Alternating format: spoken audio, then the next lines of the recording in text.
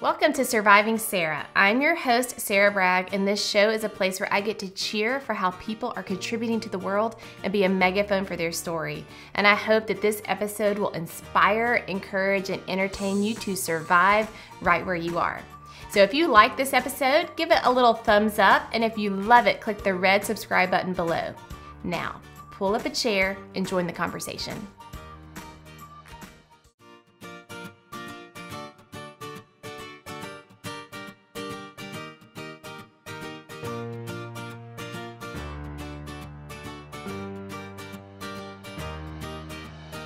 Welcome to Surviving Sarah, episode 140. I'm your host, Sarah Bragg, and this podcast is a place where I get to cheer for how people are contributing to the world and be a megaphone for their story. And I hope that this episode will inspire, encourage, and entertain you to survive right where you are. Sarah Beckman joins me today. She is a mother to 3 kids between the ages of 17 and 21. And sidebar, if you are a mother entering into the high school phase, I think she would be a great person for you to friend and follow because I think she just has a lot of wisdom because she's one step ahead of you. So you will love to connect with her. But today our conversation is focused around her book, which is called Alongside, a practical guide for loving your neighbor in their time of trial. And we have a real practical conversation around how to come alongside someone you know that is walking through a difficult season or circumstance. We talk about loving your neighbor, what that really looks like, excuses that we often give to not step in, and what to do in light of each one of those excuses. And I can't tell you how timely our conversation was. We recorded this episode back in mid-July, and less than 2 weeks later, I had the opportunity to put into practice what we talked about. Many of you know, if you follow along, a friend of the show, Winter Pitts, she passed away at the end of July, and it was really just shocking and devastating and sad. And then after that, about 2 weeks later, my tennis coach died, a man that I deeply loved and had great respect for and who was influential in my life. And it's just been really a hard month of walking through death and walking through what to do. And I just don't know what to say ever because I don't really do well with my emotions. And so I was able to reflect back on this conversation and really put into practice some of the things that we talked about. And so I was truly thankful that the timing of this episode happened right in that time frame. I'm so thankful for that. And so I don't know where you are in life. You know, it's one of those things that hard times come, you know that they're going to come. You just may not know when. And so I hope that this conversation is really helpful for you because it was for me. So pull up a chair and join the conversation. Okay, so now where exactly are you? I know you're in Mountain Time Zone. So where are you? Yes, I'm in Albuquerque, New Mexico. Okay. I think I drove through there once, but that's about it. That's what a lot of people say. Have you always been there? No, I'm a Midwestern girl born in Wisconsin and then met my husband in Wisconsin at school at the University of Wisconsin. And then we moved to Minnesota, Michigan, Wisconsin, back to Minnesota. And then we were mostly Minnesota for 13 years and now have been in Albuquerque for 6. Okay. Wow. So is that just like work stuff that brought you there? That made y'all move around? Yeah. He's a CEO and a CEO of a water company. And so we moved here for this particular company or a particular company, which since has sold.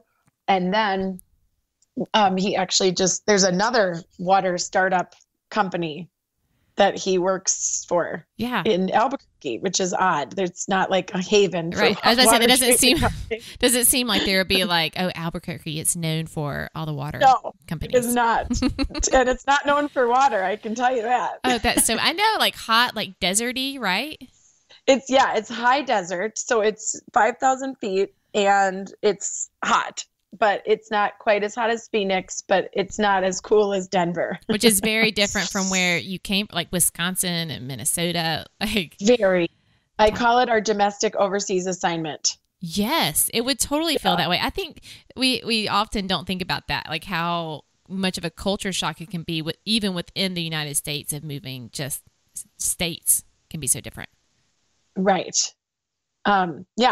It's literally so different. Everything, the topography, the culture, the people, the economics, it's just crazy. Now, and you have 3 kids, is that right? Yes. My oldest is 21. My son, he's in college in New York. Um, and then I have a daughter who's in college in Denver. Um, and she's 19. So he's going to be a senior. She's going to be a sophomore. Okay. And then I have one that's just going to be starting her senior year of high school. Oh She's 17.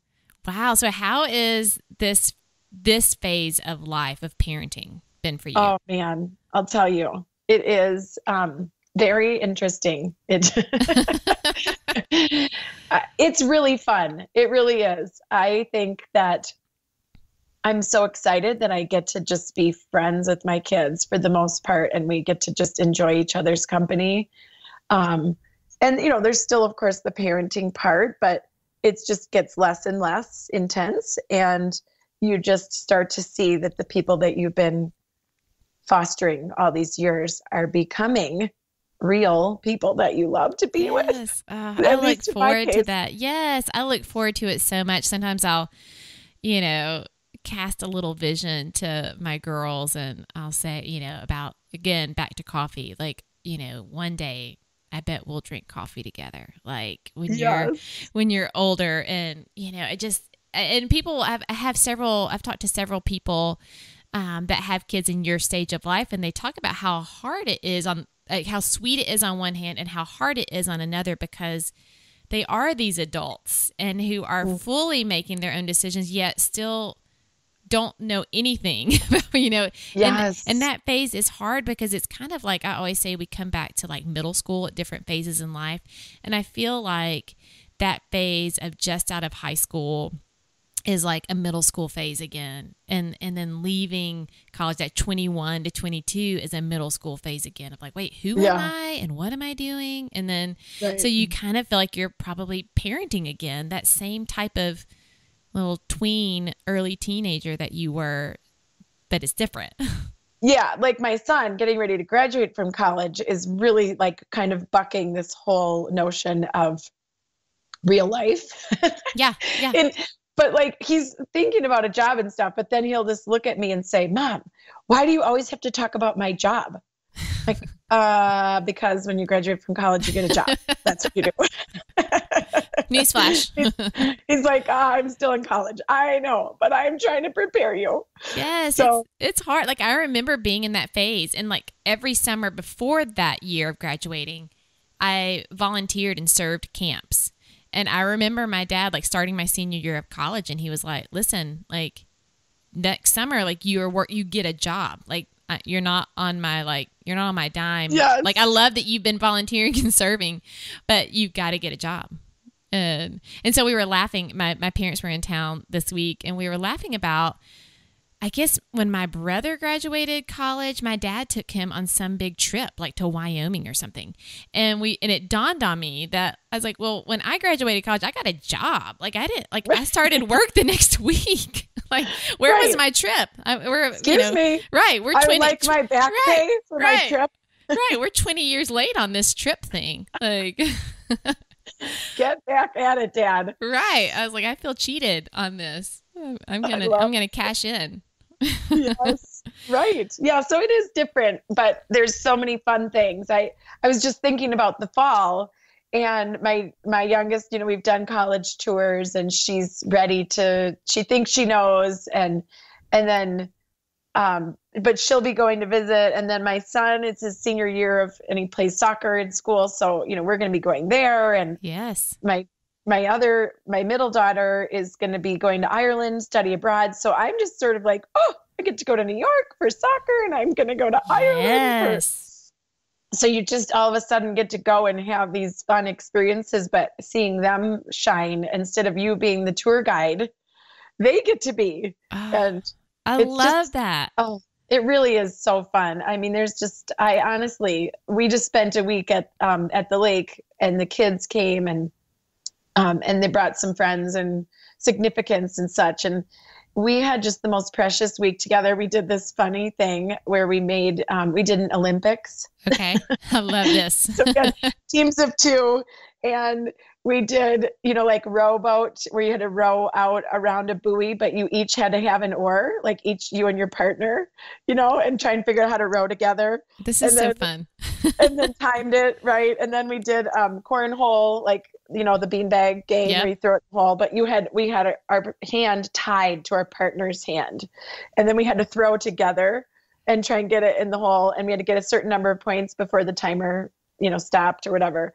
And then we had to run to the other side with our arms tied. And we just had so much fun. And I just thought, like, we've always been gamers in my family, but it was just like fun to enjoy them as human, like adult humans, Yes. Oh, that just makes, I feel like there's going to be a lot of people listening going, oh, now I'm really excited to have like grown kids. Like, Yeah. I've always been one who's like thinking ahead almost to a fault, but Yes. where I can't just enjoy where my people are right feel- now. But, Yes. but I have a lot of friends who just love these little years and they can't imagine, they don't want them to go to that each next phase. But I feel like the more we hear from moms who are at that phase and hear like, you don't need to be afraid, like it's going to be great and it's going to be fun and you will actually get there. Like, I feel like I'm never going to get there. Like, Right. I can like, people, go ahead. no, I can look back and see how fast it's gone. My girls are 8 and 10, but it feels like we're never going to get like to 20, Right. Well, and people ask, how do you handle it when they're teenagers, or how do you handle it when they go to college? And I really think that there's a reason that you have 13 years until they are a teenager, because you will be ready in 13 years. You aren't ready when they're 4 Yes. for them to be 13. But it's just that reminder, like you said, to be where we are right now, knowing that every minute, every hour, every day gets us that backlog of knowledge and experience and history with our kids that allow us to totally know how to parent them. I mean, we will have questions, but Yes. we're just way more prepared than we think we'd be because we've had 13 months or 13 years. Yeah. Yeah. But then, like, that's why you're pregnant for 9 months. You're not ready to have a baby tomorrow, the minute Right. you find out you're pregnant. So I just think God, in his infinite wisdom and timing, is very intentional that we don't have to figure out how to handle college till 18 years. Yes. We don't have to figure out. And it's the same, like, you get a newborn and, whether you had that baby or you adopted that baby or foster, whatever, like you get this newborn, and I'm so thankful that you don't have to figure out, like, you get this kind of year even before they even start doing anything. You're like, okay, I've got time. It's like you Right. have the time to prepare for the next phase. And Exactly. Yes. So you're ready when you need to be ready. Exactly. And that's really an interesting thing that we don't think about, because like I am a planner. I'm a look ahead girl, but that's really helped me stay centered on what section of parenting I'm doing. Yes. And when sometimes the reality is I just need to be pushed off the cliff. Like, I can think and think and think and try to like control and prepare and strategize too long. And so sometimes Right. you're like, sometimes I used to think maybe I just needed to have adopted teenagers right then. And like, okay, you are pushed out, like, and you're going to fly and you got to figure it out. Like, Right. but that's so great. Well, I'm excited to talk about your book that you've written. If you want to give kind of a snapshot of that book, and then we're going to just have a practical and great conversation around that. Yeah. So the book is called Alongside, and the subtitle is A Practical Guide for Loving Your Neighbor in Their Time of Trial. And the less fancy way of saying it is, we all know someone in our lives, or lots of people, that are going through hard things, and we often don't know what to do or say. Yes. And we may have lots of compassion for what they're facing, but sometimes we lack confidence because we don't actually know how to reach out, how to be there for them, how to come alongside. So this book is filled with practical tools Right. to help you. You literally can. My dream was that you would open it anywhere and put your finger down on a page and be able to do something today to love your neighbor That's or so your friend good. or your family or coworker. Right. Because it's so true. Like, I think we all know, unless your head has been buried in the sand for your Right. entire life, right? Yes. We all know Yes. people who are walking through hard things. Like, And I think some of the temptation is we compare our hard things and then we think, well, my hard thing is not bad as theirs, or maybe my hard thing is worse. Like, I feel like we just get caught up in so much unnecessary mess when it comes to that in our minds, really. Yes, we can. Or, quantifying. I think a struggle that I've had is that when I see a lot of need, I don't know where to begin. So I do nothing. Yes. And that is kind of crippling, and certainly is not what God's best for us is, right? In the sense of we really are called to love our neighbor. And so that was sort of why I went about this, is because I wanted to put meat on the bones. Why? How? I understand that he's telling me to do this, but I don't know how. And that's what I was trying to solve. I want to take a quick break from my conversation with Sarah to tell you about today's sponsor, BarkBox. Even though you may regret having a dog at times, oh, wait, that's just me. These dogs still make their way into your heart, and they quickly become a member of your family. And just like you don't want the human members of your family to have poor quality goods, you want good stuff for your canine members of your family. And that's why BarkBox is so great. BarkBox is a monthly subscription that you and your dog will love. Every month, BarkBox sends the best all-natural treats and chews and innovative toys to match your dog's unique needs. They design all toys in-house with the very best materials, and their all-natural treats and chews are made and produced with meat sourced in the USA and Canada. We are so excited to help Murray open his BarkBox. Honestly, I have never seen our dog so happy. Our box contained 2 squeaker toys, and he proudly carried them in his mouth while trotting around the house literally for the entire evening. Each box is delivered to your door for free and contains over $40 worth of toys and treats, with subscriptions starting only at $20. For a free extra month of BarkBox, visit barkbox.com/survive when you subscribe to a 6 or 12-month plan. Again, for a free extra month of BarkBox, visit barkbox.com/survive when you subscribe to a 6 or 12-month plan. Now back to the show. Well, what are some other excuses that we give to not stepping in? Like you just talked about how, like, I see too much and I don't know where to start. Like, what are some other excuses we have for not stepping in and helping? I'm too busy. Yeah. They have other people. Someone else can pick up the slack. I don't know what to say, so I'm going to say nothing because I don't want to screw up. Or I don't know what to do. I don't know what they need, and I don't want to ask what they need, and I don't know anyone to ask what they need. So we just pile up the list. Yes. I think one of the things that I've even felt is that, I don't know, maybe there's an insecurity around it. Like maybe this is kind of what you were saying. Like, I feel inadequate. Like, who am I? Like, yes, I care, but I'm not a great cook, so I'm not going to like take food, or, you know what I mean? Like, there's just so much inadequacy around, like, feeling like you can't. Maybe you realize you can't solve the problem, but we kind of want to solve the problem because some of us are just fixers, and we think maybe if I can do all the right things, it'll actually solve their problem, rather than, no, you just need to like come alongside them. Exactly. Yeah. And I mean, I think that you're spot on when you say, well, if I can't do this, like, that's another excuse we would use. I can't cook, so I can't love them. Oh, no. Guess what? There's 16 chapters and every single, like, in the middle, all of these chapters are something you can do, and you don't have to do what you're not good at. And that's really a myth that's out there, that the only thing we can do to help is bring a meal. Yes. That's so not true.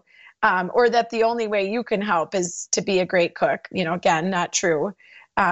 All the things that we sort of have created in our mind as ways that we think people need our help, but really showing up and being brave and stepping out of our box and being present for someone is actually a really valuable something that we can do. We can listen to them and hear their story and be willing to enter into the pain, which is another kind of excuse people use. I'm not compassionate, or I'm not really good at these messy things. I don't do messy. You know what? Who does? I mean, we're not really wired that way to begin with. There's at some point we have to push ourselves beyond comfort to do the uncomfortable so that we can do what we're called to do, which is to, step in and be there and try and make a really bad thing just a little bit better. That's literally, I think, what loving your neighbor looks like. I think you hit it right there in talking about that we don't want to step into the mess, but that is exactly what we are asked to do. And I think it's hard in the culture we live in because we live in a culture that's easy for the most part. I mean, we have access to anything we need, even to the point where yesterday there was something going on in my car and I had my youngest with me and I was like, well, I hope that it doesn't break down because I've got to get to, the store and then we got to get Sinclair from Horse and then got to do whatever. And I was like, oh, well, we could just take an Uber if it you know what I mean? It's like, oh, it can solve every problem instantly without any kind of, so then the thought of having to step into someone's mess where you already feel like maybe you have too much mess of your own, where, you maybe have a hard kid or you have a hard marriage or you have all these factors. We moved or, like there's so much of my own mess. So then the thought of stepping into someone else's mess, you just like, it's just too much. So I'm just not going to do it. But that's exactly what we're supposed to do as humans and as children of God, to step in to someone else's mess. Yes. And I wouldn't say we have to step into every mess either. And that's something true. That I really address as well, is just this notion of like, who is yours to help and who isn't. And that has been really powerful for me. It helps me find freedom in knowing that there are some people I'm definitely called to help and others I'm not. And so I've created what's called the relationship tiers or levels. So you would have a relationship level 1, 2, 3, 4. And the relationship tier 1 is the people that you are closest to, your mom, your sister, your best friend, your people. Yeah. And then 2 is, we're still really close. We hang out on weekends. We see each other at church, but they're not my number one people. And then tier 3, again, people we see on the soccer field, but we're not socializing, but we still definitely know them and say hello and maybe have conversations. We're just not social outside of that. And then, tier 4 might be an association, like my sister's friend's kid, and I don't know them, but I know my sister and I'm feeling bad for her. So I maybe want to do something because I'm aware of the situation. So I've tried to sort of weave through the book this notion of relationship tiers, that you would be able to know what's appropriate and what's not throughout like someone's trial. So for example, it would be very insensitive if I am a tier 1 and my friend loses their loved one. And like, let's just say it's your best friend's mom. And if all you did was send a card, right, that would be so impersonal and you might literally lose a friendship over it. Right. And then I'm using an extreme just to help you understand. But then like, if you were a tier 3 or 4 and you sent a card, they'd be like, oh my gosh, you're never going to believe who sent me a card. Well, I love that you used even for like the tier 3 or 4, like sending a card is good. And we're going to get to these practical things, but I love that because sometimes we just always think big. We have to go big or go home, right. mentality. Yeah. Right. But really just stepping back and thinking to yourself, okay, there is a lot of need, but who is mine to help? Are they a 1 or 2? Do I not get to have a hall pass in this situation? Are they a 3? But I really feel compelled by the Spirit, by situation, by whatever, to actually just do something instead of nothing. But then you can do one thing and move on and not feel like I have to be their person through their whole trial. But it just helps give us freedom. Yes. Because then we can kind of categorize instead of just do nothing. I think that is such a good, helpful thing that you just said of just, you got to think through, because I do think there's a lot of us who feel the pressure to do it all and to help all the people. And there's a people pleasing aspect of that. And there's a, well, I don't want people to think I don't care. I mean, it's the same thing that we as women wrestle through, whether with anything, even down to like why we get involved with our kids' schools or anything. Like it's that same, our motivation is sometimes not the purest motivation. Like we feel just compelled out of pressure that we've got to do this, when you're going, it's okay if you're not this person is not even close to you. Like there are other people who can serve this person. Like it's okay. Right. Yes, exactly right. And it gives us this freedom to say, like, if you don't have a one or a two in your life right now, you will. Yes. Save yourself, but do something. And then that you can just say, yes, I feel good. And I just don't want people walking around plagued by guilt that they didn't do something. And I also really don't want people losing valuable friendships because they didn't even try to show up and be there for someone in the hardest time of their life. Yes. Okay, well, I feel like this is a good segue into, let's unpack some of these excuses with the hows. Like, let's take that apart, because I think, we definitely don't want to lose friendships because we go, well, I was just too busy and I just didn't know, or I was too overwhelmed and so I didn't know where to help, or I just feel too inadequate because I can't really solve anything, and so I just didn't do anything. Because I would definitely don't want people to lose relationships. So let's kind of put some practical things to do in combat to these excuses. So yeah. Like, let's maybe start with the I'm too busy to help. And which is so funny because when you think about, like, you ask anybody these days, like, how are you? They go, I'm busy.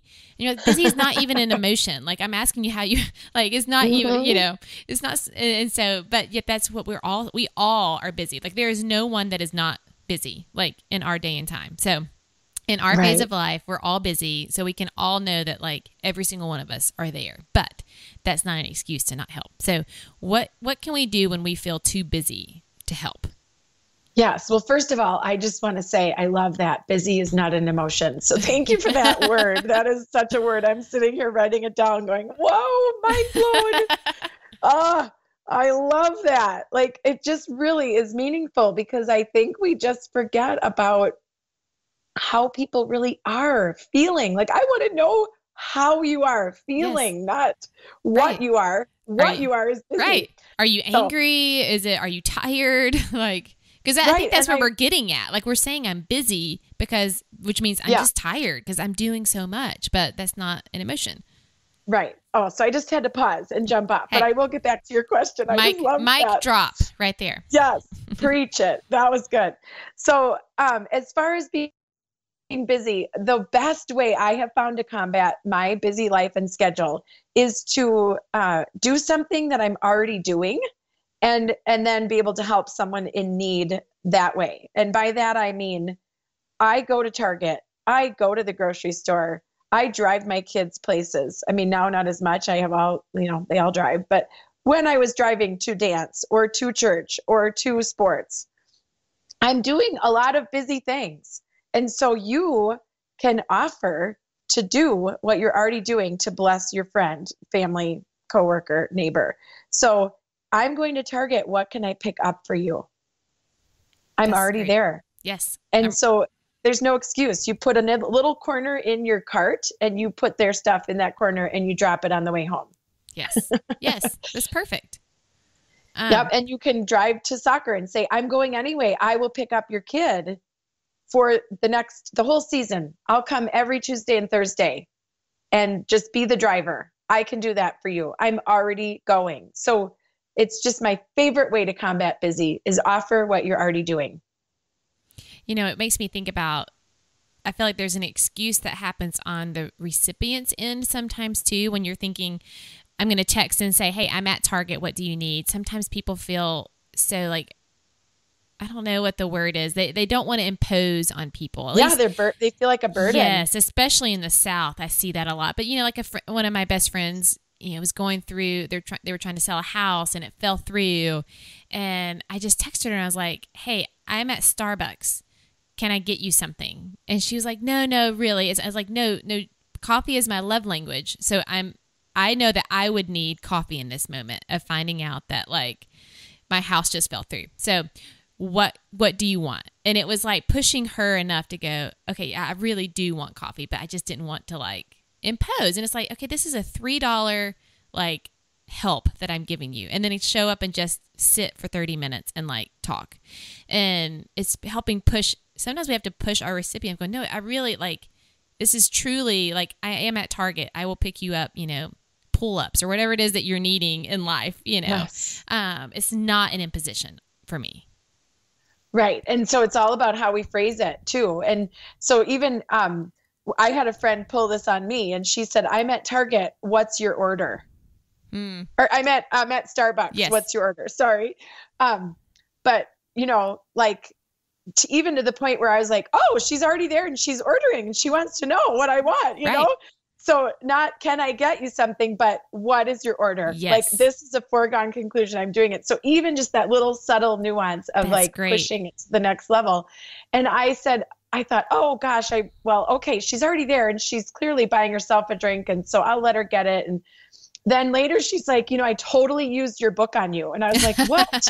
She's like, yeah, I made a specific offer, which is one of the chapters. And I asked you about what your Starbucks order was. And I said I was already there and she was, but like, I thought, oh my gosh. And it's easier for them to receive it. Yes. Rather than asking a question, like, would you like something? It's yes. I'm bringing you dinner. Like I had when we moved here, another best friend, she just texted me and she said, I'm bringing you dinner tonight. Would you rather have chicken pot pie or tacos? Yes. So there was no like, does this work out? Like whatever. It's like, no, I'm bringing you dinner tonight. So, yes. And it is if you just become like imperative versus, giving a question. Yes. Yeah. And you only offer what you can do, which is great because then it's like they understand the way you would offer something is that you're literally capable of doing it. Not, oh, if you think that maybe you might want a meal, I could probably drum up a dinner and do you like spaghetti? It's just like, what? Right. Yeah. Okay. So on that, one of the other excuses, well, I can't cook. Like, I don't know how, like I'm, or I live across town and I can't get you a meal fast enough or, so yes. What do you do like when it comes to like, let's just say food, let's get specific about, are there go-to meals or is there advice on how to figure out how to help someone with food if food is the need? Yeah. So I kind of have two thoughts on that. Number one, if you really aren't a food cook person or even don't know how to go on the internet and order a pizza to be delivered. We have bigger problems if that's the case. Then I am going to give you my advice for that is that that's not the only way you can help. And I really want people to hear that. I will definitely address the food thing because it really does apply to a lot of people, but it is not the only way you can help. And one of the other things that people forget is that I love to cook. It's your coffee love language. Mine is making food for people or my kids or sending them their favorite food or whatever. But if you are a gardener, if you are like a totally organized person, if you are a scrapbooker, if you are a curator of great gifts or whatever your thing is that you're good at, you can offer that instead of offering food. So I've had people that have gone to friends' houses and literally like organized closets or kitchens or when I was having back surgery, I had a friend that literally was like the best shopper and she created a little business out of it. And she did all my daughter's birthday shopping. It's amazing. Because that was her gift. Yes. And she offered that to me in my time of trial because her birthday was coming up. And I have another friend who loves to wrap presents. And she offered to wrap all those gifts that the friend bought, there's really a lot of ways we can bless people, hairdressing, massage, yard work, cleaning. Any of it. I've had it all. I really have. So do what you're good at and offer that. That's really my advice if food's not your thing. Okay, so I love that you said that because I think it goes back to what we said earlier, that sometimes we are doing things because we feel like we have to. You'll get put on a meal train for someone at work that had a baby or that something happened and you're like, gosh, I don't even live, like for me, like, I work part-time contractually for a nonprofit that's an hour away. So I'm not like, yes, I'm in the office with these people like once a week, but I'm not like I can't just stop by and bring you dinner because that's just not, I don't live close enough to do that. But it's like you feel compelled because of like social reasons or people-pleasing reasons. You don't want people to think that you don't care. But it's going to be okay if you figure out your unique wiring and what you're really good at that you could offer that could really be a tangible, helpful thing to that person, and it's not a meal, it's okay to figure that out and just leave your name off the meal train. It's okay. Like, it is okay. Right. I am absolving you of bringing Yes. the meal. That's not your thing. But so I have a friend who lives in Minnesota, and now we'll talk a little bit about food. You know, proximity could be one thing, or gifting in that area could be another. Yes. So she was having knee surgery, and I found a local pizza place, and I texted her and said, I'm going to have pizza delivered to your family. Here's the restaurant and the menu. Please tell me your order.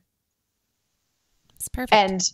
And then I called the restaurant, ordered the pizza, the salad, the dessert, monkey bread business, whatever. Yes. And, maybe I spent a little more, but she's like a tier 1, 2 in my life. Yes. And so I wasn't going to leave her hanging, but I don't live there. Right. And so I ordered the pizza, and she just, the text was like, you just can't even know how helpful this was, that it wasn't just random. It was something personal to them. But like when our dog died, someone called us or texted my husband from his office and said, we're having Dion's pizza delivered to your family tonight. What kind do you like? It was so meaningful to us. We were just sad. And it was just like, what are you going to do? You have to eat. So there are ways to do it if you're not a cook. That's good. If you love cooking, if that's your thing, then, but you still are like perplexed or are sitting on Pinterest, scrolling and trying to figure out what gourmet thing to bring. And I need it to be excellent and immaculate and Martha Stewart, listen to me. Yes. Yeah. Just Rachel Ray, who are some, Giada, whatever, Barefoot Contessa. But I really think that the best gift you can give someone when you're bringing food is to bring them your best, which means, what are you serving your family that they like? And you said it earlier, it's your go-to. Yes. What is your go-to? And if you bring that to every time you need a meal for someone, then you just get really good at it, and it goes faster, it's easier. All the things are taken out of the equation, the uncertainties, the unknowns, and you're just good at it. Like, I'm bringing a meal for someone on Sunday, and I've been out of town for 6 weeks. Oh gosh. So when I got my the meal train, yep, I signed up for green chili chicken enchiladas because I can do it in my sleep. Yeah. Yes. So, and you can make things like that. Like, okay, I can also feed my family that and just make enough that I can serve to the people I'm taking food to. Yes. And that's another really great strategy, as just kind of answers all of the questions. I'm busy. And if I don't know what to do about food, make double of what you already make for your family. It's real easy. And if your family eats it, they're going to eat it. Yep. Right. I mean, so there's just so many ways that we put up barriers and we do make excuses. And partly it's because maybe we just don't want to, or we don't want to create the time. But when we cultivate a mentality of, I can, there's a lot of things that we can do to love someone in their trial, instead of immediately cultivating that thought of, I'm too busy, I can't, this is, all the reasons we can't, then we will certainly find reasons not to. Support for this episode comes from RX Bar. If you opened up my own survival kit, you'd find an RX bar. I love them because of the fact that they tell me right up front what ingredients are in each bar. The bars are gluten-free, soy-free, and dairy-free with no artificial colors or artificial flavors, preservatives, or fillers. Only real whole food ingredients. The adult bars come in 14 different flavors. My personal favorite is the chocolate sea salt. Hello, they had me at sea salt. They don't have the typical protein bar taste. You know what I'm talking about. Most bars to me just taste fake, but RX bars are truly delicious. And they have kid bars too, which is so great because protein bars is a staple in my kids' lunchboxes. And with RX bar, I know upfront the quality they will enjoy. They're going to have the same whole food ingredients as the adult bar, just smaller and kid-friendly flavors. RX bars are perfect for a snack or a quick meal on the go. I usually keep a bar in my purse so that when I'm hungry and I'm tempted to stop in the fast food drive-thru line, I can just cruise right past. RX bar is offering you an exclusive pack of 6 adult bars and 4 kid bars so that the whole family is able to enjoy. For 25% off your first order, visit rxbar.com/survive and enter the promo code SURVIVE at checkout. Again, for 25% off your first order of a pack of 6 adult bars and 4 kid bars, go to rxbar.com/survive and enter the code SURVIVE at checkout. Okay, so there's one more excuse I want us to tackle, and that's the one that I think a lot of us fall into, and it has to do with like words. Like, you just don't know what to say, especially when something really hard happens, that there's a death or a tragedy, and we just don't know what to say. And so how can we maybe discern between helpful and unhelpful things to say when someone's going through a hardship? Right. Oh, this is so, this is probably the number one question and, of course, the number one excuse, because we have heard all the horror stories of people saying the wrong things. Oh, yes. But really, I created just a little simple acronym. There is a whole chapter about words. So just FYI, if anyone's listening and they're going to want more on that, right. We cover it more than Yes. what we're going to talk about today, but it's called, acknowledge, affirm, express. So first you would just acknowledge their situation. Like, I'm so sorry to hear that you lost your dad, right? Just simply expressing it out loud. The I'm sorry for your loss is okay if you can't think of anything else to say, or I'm sorry about, I guess like about your cancer or your house or whatever. I mean, just I'm sorry, but like if you try to just acknowledge it in a way that isn't generic, it really helps because they feel seen instead of just like that was the first and easiest thing to say, right? Yeah. And then like affirming their feelings, I can't imagine, like, you must just be feeling such great pain right now in this time. Something like that. And if they've expressed anything about how they feel, like if they say, oh, I'm just crushed, or it's so overwhelming right now, this move, or, I can't imagine waking up tomorrow not being able to call my mom. Whatever they say, then you can affirm their feelings, like affirm what they say instead of putting feelings into their mouth, right? By saying, so does that make sense? Like, you must feel this way. Like, is that what you're meaning? Like, I'm projecting that onto them. Yes. We don't want to do that if we can help it. So if they've said anything like, yeah, it's so draining, gosh, I can't imagine how draining that must be. And then you can expound on it, but it's just to take their verbal cues. I mean, this is sort of basic communication, but it really matters. And we really do have more power than we think in these situations where we feel powerless, because there are always cues if we are willing to like watch and listen and follow them. And then really just expressing our empathy, expressing that we're going to be there, expressing that, we're going to get you through this. We aren't going to forget you. We're standing with you. We're here for you. We won't forget about you. We're going to follow up with you in a week or two, when things calm down, and we're going to be there to help you get through this. Those kinds of things. So first we affirm, like we acknowledge their situation, then we affirm their feelings, and then we express our empathy. That's just kind of like a generic way to think about it. Or you could just do one of those three. Anything is better than just, and I also think it's important to kind of, sometimes you'll be caught out, you'll be in the grocery store, at church, or in the cubicle, or in the coffee room, or, wherever. You might not know what's coming, but if you do know you're going somewhere where you're going to see the person, think it through. Yeah. And there's nothing wrong with being a little bit intentional about thinking through what you might say, so that it doesn't just stumble out like, I'm sorry for your loss, or, oh, they're in a better place. They might be in a better place, but that's not your place to say that to them until they say it first, because it will really hurt people if you say something that's true, but maybe just not helpful in that moment, because nothing can bring their person that they love back. Right. And hearing that they're in a better place, all they want is for them to be in this place. Yes. Right now. I think that's that verse, God works all things together for good.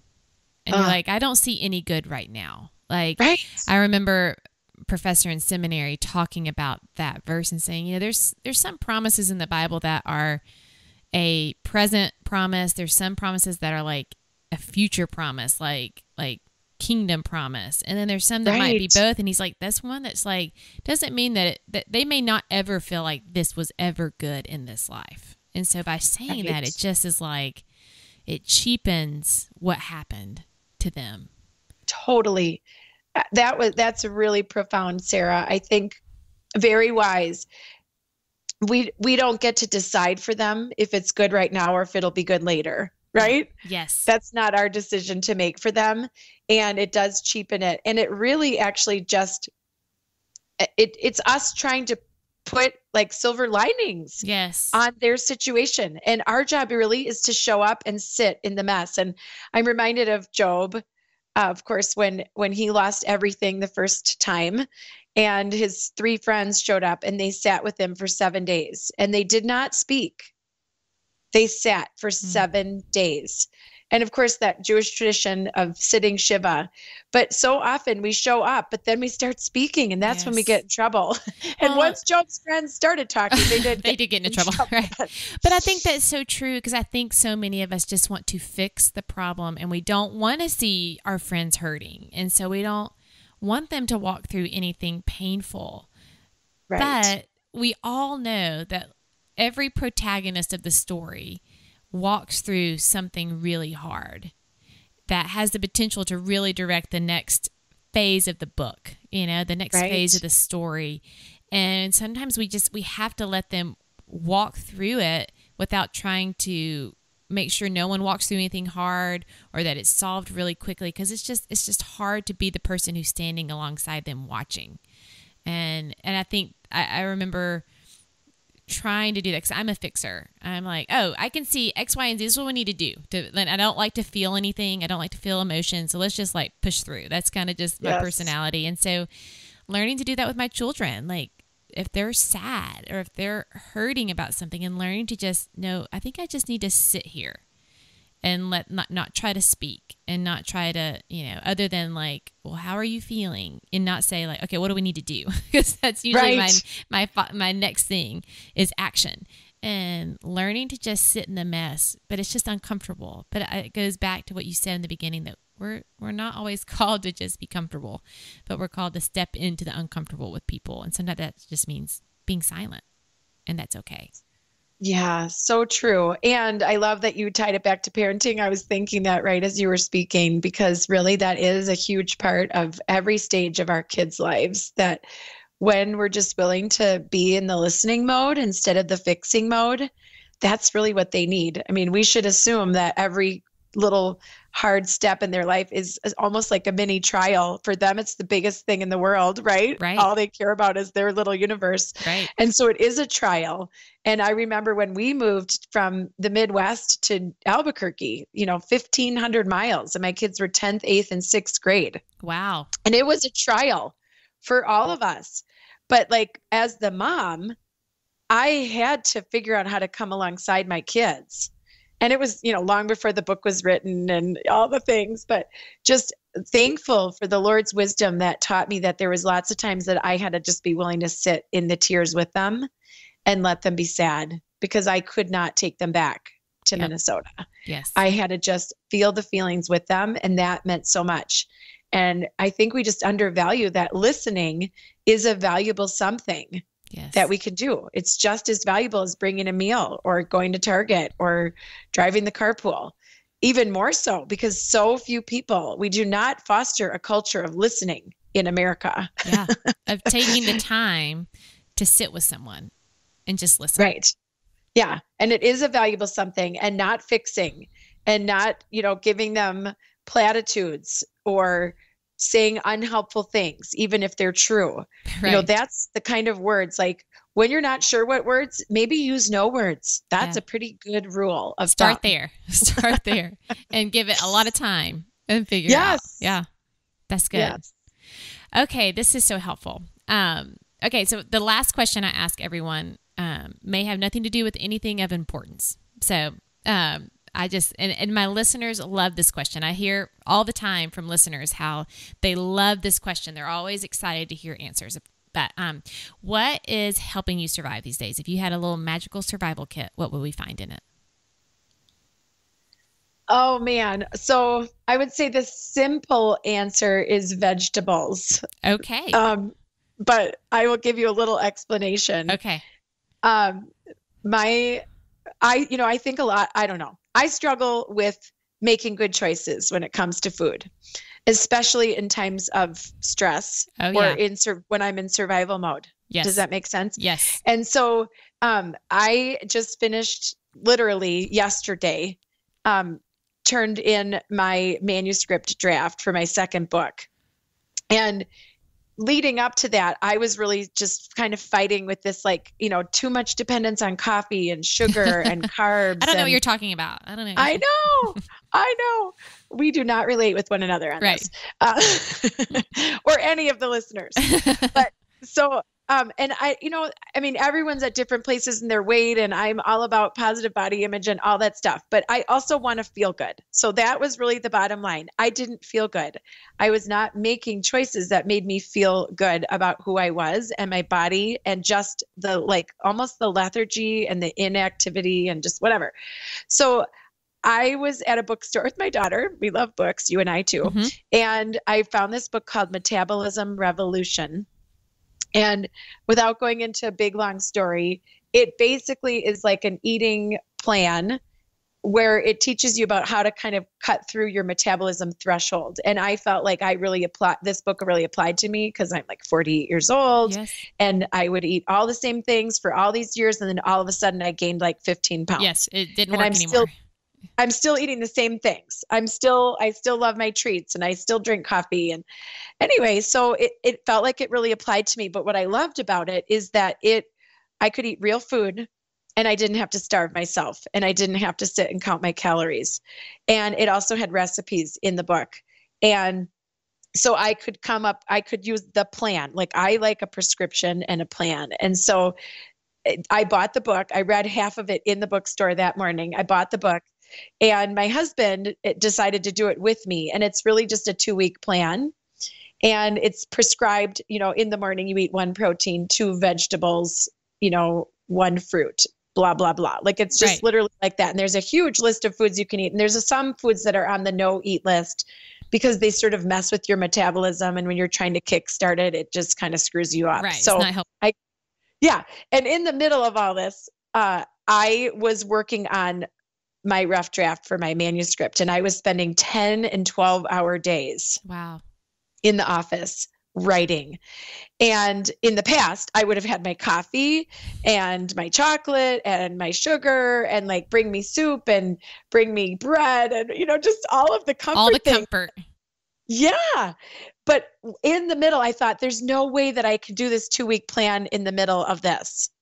And my husband's like, no, I think we can. I think it might actually help you because, if you're going to the office every morning, you can pack your 10 o'clock snack and your lunch and your afternoon snack, and then we'll have a healthy dinner. And I couldn't believe it that in the middle of book writing, I could do this. And I will tell you that my mind was more sharp than it has been in so long. And I lost weight. And I feel so much better. And so it really, my husband jokes and calls it the veggie tsunami because you eat so many vegetables, but you're also eating protein and sugar and complex carbs. But we're just not used to eating. Right. So much of us are just not used to eating vegetables like that. We just go to all the other things. We were eating 4 cups of vegetables in the morning. Wow. That's a lot. For breakfast, the first, and it's like I said, it's only 2 weeks. And then you can kind of go back to a for life plan of just what should I be choosing to eat. And so I'm still eating vegetables. So I was traveling yesterday and I packed my cut up carrots and my, my fruit and my raw nuts. And I just know what to do. And so there's so many things woven into the word vegetables, but it's just when I don't know what to choose, I'm choosing a vegetable. Yes, making a better choice on that. And it's still hard every time I have to choose a carrot. But the longer I do it, the better I feel.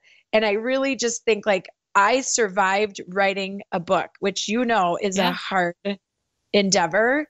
And not only did I survive, but I like totally thrived. I lost 10 pounds. That's incredible. I feel great. And my husband and I did it together. He lost weight. Like our kids were like, Mom, you look so good. Just like, wow. And I wrote a book. So vegetables. Exactly. That is a good survival kit. I think other people are going to be like, I'm going to look into that. Like, that sounds pretty great. Yeah. And it can be any plan, but really it was for me, just about a choice. And yes. Yeah. That's good. Well, thank you for hanging out with me today. Oh, my pleasure, Sarah. What a fun time to chat with you. I feel like we're kindred spirits. Sarah gave so much practical advice in this episode, and helping others truly can, for some of us, feel overwhelming. And I don't know about you, but when I feel overwhelmed, I just don't do anything. I allow all the excuses from keeping me from stepping in. The excuses like, the things that I say are, I don't know what to say, or who am I to step in, or they have people. I'm just like this fringe person, and so I just allow the inadequacy to kind of overwhelm me. But Sarah said, when we cultivate a mentality of I can, there's a lot of things we can do to love someone in their trial. I mean, that is so good and so helpful. And I think we just need to cultivate a mentality of I can. So what did you think about today's conversation? I want to hear about it. Please come find me at Sarah W. Bragg on Instagram or Twitter, or Surviving Sarah Podcast on Facebook. And remember to click the little subscribe button wherever you listen to the show so that you will never miss an episode. Don't forget to head over to survivingsarah.com to find the show notes for today's conversation with Sarah, which includes links to everything we talked about, discussion questions if you want to join together with some other people to listen to the show and talk about it, and ways to connect with her. And many thanks to BarkBox and RX Bar for sponsoring this episode. Please take advantage of the deals that they offer, because that is just a really great way to show the show some support. Thank you for listening. And as always, I hope this show helps you survive a little easier.